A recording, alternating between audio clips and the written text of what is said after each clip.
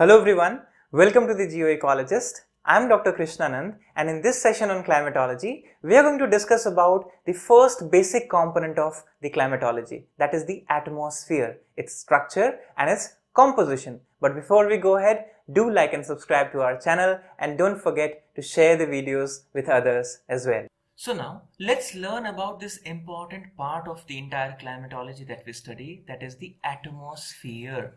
So this atmosphere has a particular structure and a composition. If we look into this image, what you see, it is stratified, it is in the layers, and various layers have various names. For example, troposphere, stratosphere, mesosphere, thermosphere, exosphere, and there are several other components that we see and several activities that we can observe, right? Right from flying a jet plane to launching a satellite to having rainfall to actually traveling across the space. So that is important where this atmosphere comes to the picture.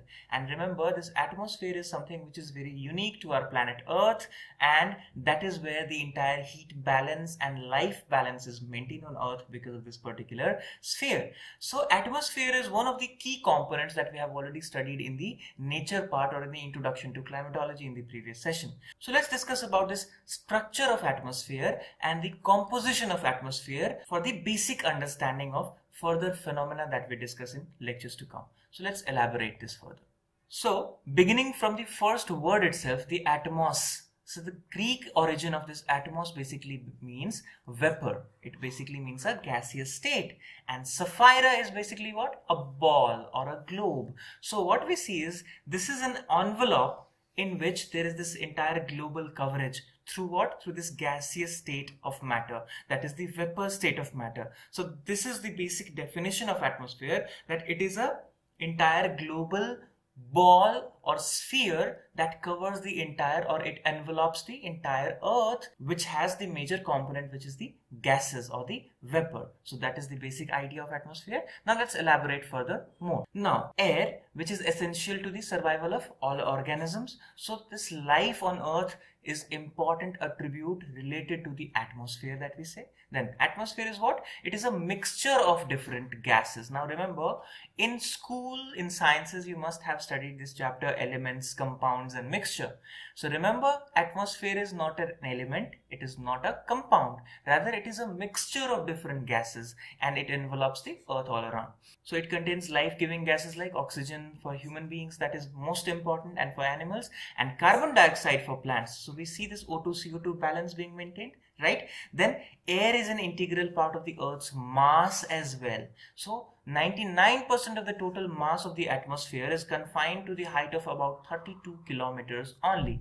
So from ground to 32 kilometers if we go, the most of this atmosphere is confined. That is 99% of the atmosphere's mass is confined to the height of 32 kilometers above Earth's surface. That is a point to remember. So that is where the altitude is important, and altitudinal structure of the atmosphere that we study is also important. So when we say altitudinal structure, let's understand the structure of the atmosphere. And what we have here is there are 5 major layers in the structure of the atmosphere depending upon what criteria? Temperature variation criteria, right? So remember, this stratification is done on the temperature gradient or the temperature criteria that we say.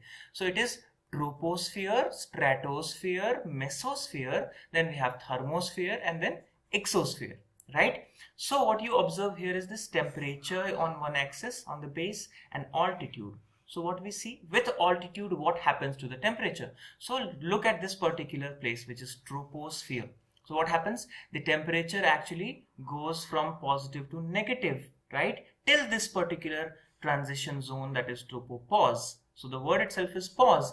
Here there is a mixing zone where there is a pause happening. So what happens from this pause again?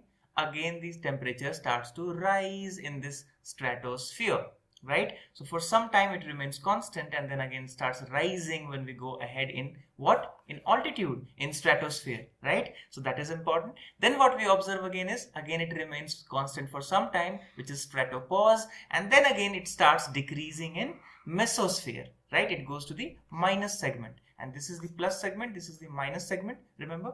Then in mesosphere, what happens? The mesopause is the transition zone between meso and thermo. So again here sometimes it remains constant and then again it goes on increasing, and further when we go to the exosphere we find the differences. So what we see is a sigma kind of situation in the diagram if we see, right? So when we say summation, remember, so this is a simple diagram. If you can remember, this looks like this pattern, right, from the troposphere to the exosphere, the outer sphere. How does this isotherm look like? This line which we say, so this looks like a sigma. So what happens here, there is a change in temperature across all these layers with altitudinal factor. That is where the structurization of atmosphere is important on the basis of this temperature. So that is where we say 5-layer structure, or the stratified structure of the atmosphere is important. So now let's go one by one and understand the property of each of them. So first of all, the lowest and the closest to us on the ground, that is the troposphere. So let's understand what is this about. It is the lowest layer of Earth's atmosphere, and troposphere starts at surface of the Earth and goes up to height of 7 to 20 kilometers. Now this is a variation here. Now we'll also talk about why this varies, but for now just understand there is a variation. There is a range from 7 to 20 kilometers. That is a variation on the entire Earth. The air never remains static in this layer. It means in this layer there is lots of changes happening. That's why it is also called changing sphere. Alright, so troposphere is a dynamic sphere where lots of changes are happening. So this is a layer where lots of atmospheric phenomena keeps happening. All weather conditions that we see, changes that we see occurs in this particular layer, and this layer has water vapor and mature particles that we should understand. And apart from that, what we observe here is what is happening. The temperature decreases as you see this graph, right? So temperature decreases at the rate of 1 degree Celsius for every 165 meters, and many people also write it into 6.5 degrees C per 1000 meters, that is for 1 kilometers. So it is an average value, so you can take either of them, that's okay. So that is also known as lapse rate. So in a separate lecture we are going to talk about lapse rate in the lectures to come.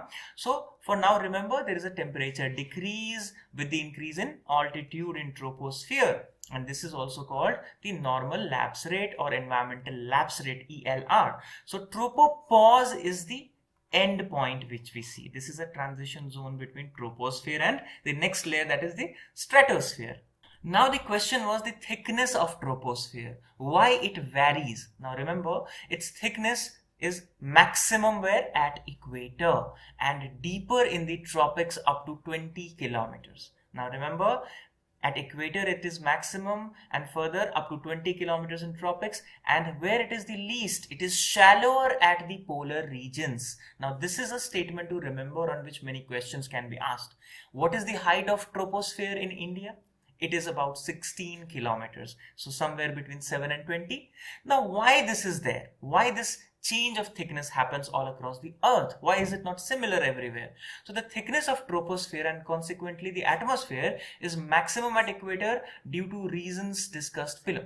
So these are the reasons that you can remember for now. So high insolation and strong convection currents occur over the equator. So that is one important aspect, right? Maximum insolation, and remember the concept, hot air rises up. So the height will be maximum there, right? Because maximum air convection currents will be going from ground to the air.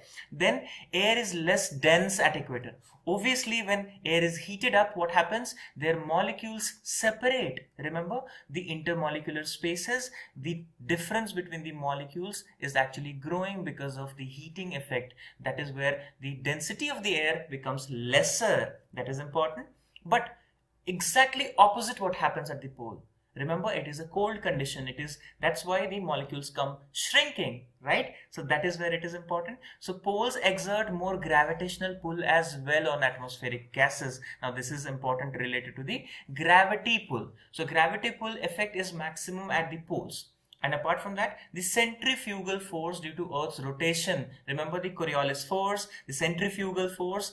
So that is important, and it is maximum where? At the equator. So that is another factor that actually leads to this kind of variation. Then chemical composition of troposphere, basically what? The water vapor content and its variation changes across the atmosphere at various points. So on ocean surfaces near equator, it is different than poles. So that is where this change is also important. And apart from that, the change of troposphere, that is where environmental lapse rate is important. Right? So these are the major factors that actually determine the thickness of troposphere, which you should remember. And remember the basic concept, that is the insolation, that is the heating effect. That is the basic idea. And apart from this heating effect, there are several other factors that we learned. And that's where density changes, forces on Earth due to its rotation and gravity are also important, right? So other factors are there, but the most important factor is the heat factor. So that's where this variation we see, that troposphere's thickness varies across right from equator to the poles, that we need to remember. Now let's go to this next one. After this tropopause, what do you see here is the stratosphere, the next layer, right? So what happens here? We have already seen that now here, unlike this troposphere, the temperature again starts to increase, right? After being constant for the first portion, the temperature starts to increase here. So that's important here. So in second layer of atmosphere found above the troposphere, it varies up to 50 km of height, right? So that is important again, that altitude is increasing here. Then this layer is very dry as it contains very little water vapor. Now here is a catch, that water vapor content is less.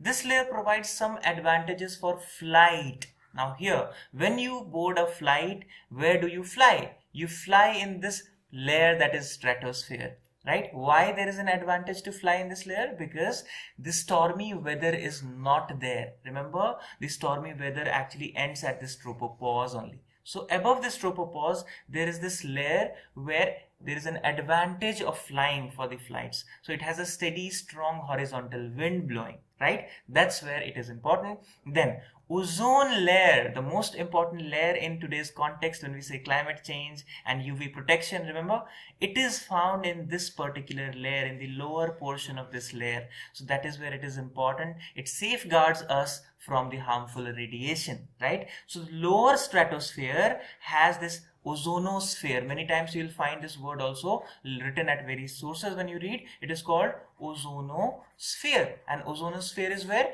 In the lower stratosphere. And what is the altitude of this ozonosphere? It varies from 15 to 35 kilometers. Now remember this particular zone right from tropopause to the upper stratosphere, this is the variation. So we say it is majorly the lower portion of stratosphere where this ozone concentration is there.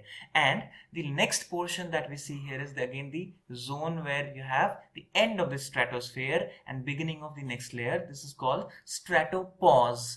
Important is that this pause is where there is a constancy here. If you can see, there is this constancy in the temperature. There is not much rise, not much fall.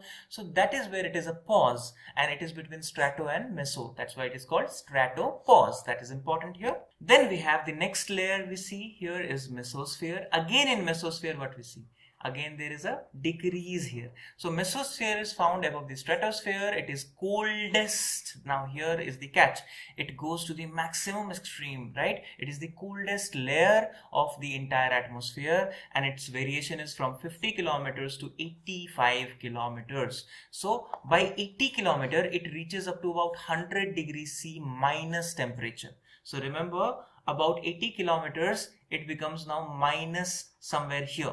Right? So that is important. And meteors burn up in this layer. Remember, the meteors fall and burn maximum in this layer itself. The upper limit is called mesopause. Remember, again, like stratopause and tropopause, here another layer is coming, that is thermosphere. So this particular zone of constancy is called mesopause, which separates mesosphere and thermosphere. Now, the next layer is known as the thermosphere. Again, what we see in the graph, there is again a rise in temperature. So this layer is found above mesopause from 80 to 400 kilometers. Now this is the range that we see here, right? So what is the significance of thermosphere? The word itself is therm, it means heat, right? So radio waves which are transmitted from the earth are reflected back by this layer. Now remember, the thermosphere has another further bifurcation where we say this is called ionosphere. Ions are there, the charged particles are there, plus and minus. Remember, these charged particles are the important factors which are called ionosphere in the lower thermosphere, which actually leads to this radio wave transmission. It helps us where this charged particles, the ionosphere, reflects back and it leads to radio wave communication. It helps us in that. So the temperature increases here with height, again what we see, right? And aurora and satellites occur in this layer. Now remember, there is a phenomena called aurora borealis or aurora australis, which we are going to study further. So this is where these charged particles or ionization happens, and that is where the flash of radiations in different kinds of color streams, which people actually go and travel to Scandinavian countries, to polar regions to actually observe this interesting light phenomena which we know as aurora borealis. And also the satellites for communication have been placed in this layer that we see, right? So that is important here in thermosphere.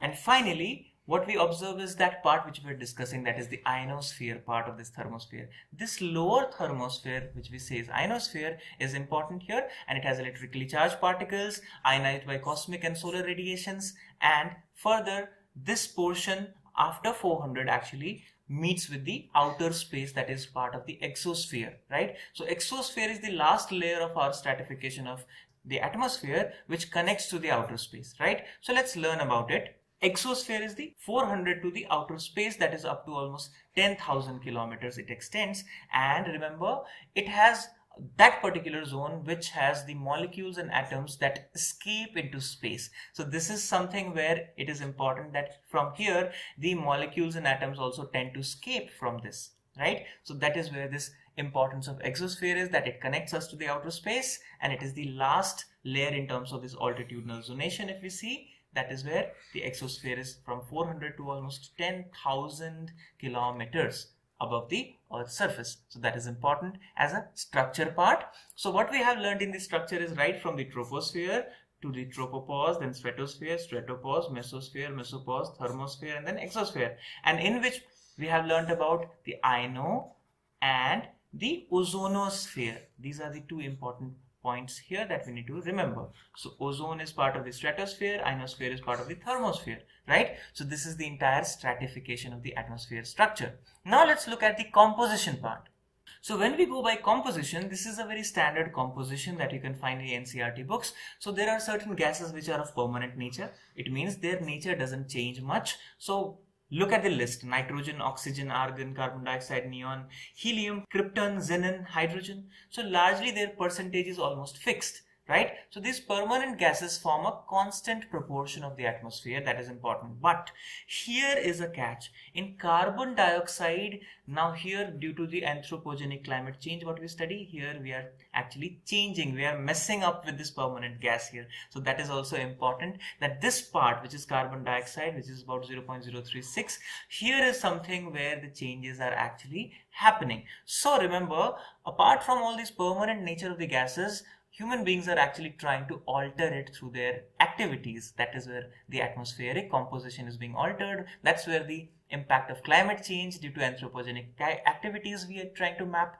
So that's important here. But largely the atmosphere is composed of these gases, apart from that water vapor and all these aerosol or dust particles. So apart from permanent gases, what we have here is the variable gases. Now here the variable gases are water vapor, ozone, and also this carbon dioxide. So now we also consider carbon dioxide as one of the variables, because there is certain kind of change that we are actually looking into this carbon dioxide. So remember, earlier carbon dioxide was part of the permanent gases, but now it has also been part of the variable gases because of the anthropogenic factors that we talk about. Now these greenhouse gases that we keep hearing, what are these? So remember this carbon dioxide, it is one of the most important greenhouse gases with a residence time of about 150 years. Now its main sources are plant and animal respiration, volcanic activity, organic decay, combustion of fossil fuels that we see, right? And where is it sinking? Where is it actually now finally going down? It is that where photosynthesis is important. So this is consumed in this. So carbon sinks are either photosynthesis or our great oceans, right? So that is where the health of the planet is dependent upon the greenery and the ocean health that we say, only because of this particular factor that they are carbon sinks. So if the atmosphere had no greenhouse gases, just remember this. If atmosphere had no greenhouse gases, what would have happened? Our temperatures would not have been maintained. It would have fallen to about this particular 90 degree F, that is 32 degrees C cooler. So that would have gone down by this. So that is where the temperature regulation on Earth's surface is done through these greenhouse gases. That's why it is important. Also, what we talk is the seasonal oscillation in concentration of these gases, and we see this graphically from 1960 to the early 21st century. So what you observe is this seasonal fluctuation happening, right? So what you observe is that this data from Mauna Loa Observatory from Hawaii, and there is this long-term increase in concentration due to this anthropogenic combustion. So remember, the graph is steadily increasing, and that is where we are worried about the climate change. Apart from this, ozone, as we see, that is one part of the variable gases. It is one of the most important gases because it has beneficial factors as well and harmful factors as well. So it means it is beneficial for human being and harmful for human being. That is the basic crux of the matter. So ozone, which is also called O3. So 3 oxygen atoms make this particular gas. So O3 concentrations in the stratosphere, as we know, that is about 10 to 30 miles above sea level, are relatively high. So maximum concentration is the lower stratosphere, as we know, and the major beneficial function is what? It is UV radiation, which is absorbed by this ozone. But it is also an irritant. If it is hanging close to our Earth's surface, what happens? It leads to lots of pollution that we see, right? And it is also irritant for human beings, right? It causes lots of irritation in the eyes and other diseases related to lungs. So that is important to understand, that it has both beneficial and harmful factors involved in it. Now let's look at the formation, that is the creation and destruction, through this particular equation. So when we say natural ozone cycle, what happens? O2, which is oxygen, and it reacts with the UV, that is ultraviolet radiation, it breaks into this OO, that is separate O and separate O. Now this one separate O actually attaches itself to the oxygen and it becomes O3. That's where this UV is important here, right? So O3 plus UV again gives you one O and one O2. This is a simple chemical equation. So what you observe is the role of this UV here, right? And then if CFCs are there, if chlorofluorocarbons are there, then we see these ozone holes happening, right? Why? Because now remember, CFC reacts with this UV, ultraviolet, and it forms different byproducts, that is chlorofluorocarbon and independent charged particles, that is ions we see is the chlorine and others. So what we see is this Cl plus O3. Now we see different kinds of molecular formations. So what happens? This ozone is actually broken by this particular CFC. So chlorofluorocarbons breaks this ozone, what we see in this particular equation. So what happens when the ozone is broken? It means ozone's concentration is now being destructed. So construction and destruction, both important factors are there. So if ozone is being destroyed, what will happen? This UV factor, which used to be neutralized here, can you see here? So this UV factor, which was earlier neutralized by ozone, is now actually coming to the ground, and that is where ultraviolet radiation is harmful for human beings and animal life as well on Earth's surface. So remember, that's the whole idea of ozone depletion and ozone sustenance that we talk about in climate change. Then another significant gas that is important in terms of greenhouse gas is methane. So it is called CH4. It is a variable gas with residence time of about 10 years. And remember, it finds major sources in rice cultivation, wetlands, mining areas, biomass burning, fossil fuel extraction, animal digestion, and the only sink that we see is the atmospheric chemical reactions. So remember, don't undermine the methane. It is also one of the important aspects on which many times in climatic conferences and world summits people have said that because rice producing areas of the world are in developing nations, and that's where the geopolitics starts to happen on climate, that if you're producing rice In developing nations, it means you are equally contributing rather than only the West which is contributing in terms of industrial pollutions. So this is a debate that rises on the basis of this methane factor only. That is important to understand. And then finally, we see this water vapor. So it decreases with altitude. That is the first important point. Then it is warm and wet tropics where it is 4% of the air, and dry and cold areas it is just 1%. So obviously water vapor is maximum in warm and wet tropics, that we know, and it is decreasing from where? From equator towards the poles. So if we go from equator to the poles, what happens? Water vapor content is actually getting lesser and lesser. And it is the factor that leads to the maximum stability and instability, which we are going to talk in lectures to come. So remember, when we talk about atmospheric stability and instability, water vapor has a major role to play in that. That's important here. And finally, let's look at these aerosols. So what are these aerosols? The particles, the solid particles that we talk about. So when we say PM2 or SPM2, remember, in terms of when we say that there is a problem in the concentration of air, right? Pollution. So this is particulate matter or suspended particulate matter. So these are what? These are part of the aerosols. These are solid particles that are hanging like dust, smoke, sea spray, volcanic ash. These are important. So typical concentration is this 17,000 per inch cube here, right? And typical diameter is 10 microns. And typical lifespan is days to weeks. So remember, it is not for months or years, but it keeps hanging around in the air for months. If you understand about urban pollution these days in different metro cities in India and abroad as well, this has become a menace, right? So aerosols become important. And remember, mostly they are coming from natural sources, but anthropogenic sources like vehicular pollution has become one of the most important factors in aerosol concentration. So primary sinks include the dry and wet depositions, that is important, and acts as a cloud condensation nuclei.